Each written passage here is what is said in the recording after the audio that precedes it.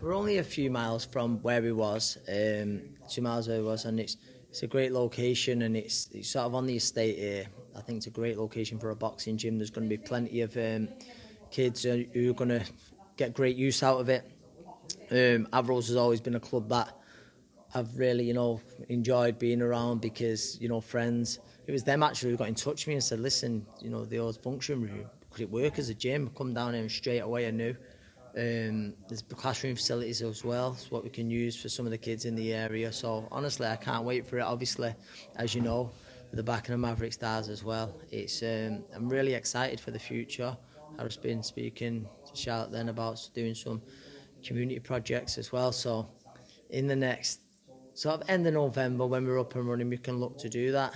It's I think it's a great space. I can't thank Charlotte enough. Do you know, Maverick Stars for getting involved with us. It really does mean a lot. It's she's great, on the other end of the phone, help get us sort of that funding that we need, especially in the future as well.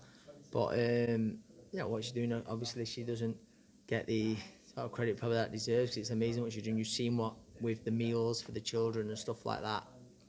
And me, Dom, sort of, I'm not just saying it. The kids are big to me, in the area and stuff like that. And where we're at now, we're really thankful. We've been using Steve Malick's gym, but we can only have an handful of carded boxes in. But the kids who've come to the gym who aren't carded yet, who might have been on the verge of getting a card, or who've just come just to, like say, but escape life at home even, or keeping fit and just staying out of trouble, takes them off the streets.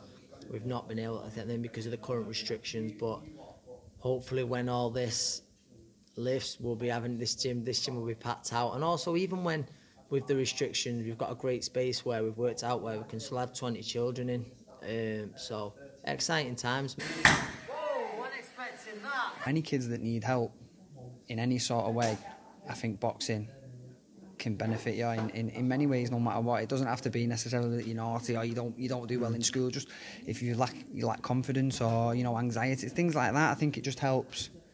It helps massively, and it's a perfect place where we are at the minute to hopefully help this community and the kids in it.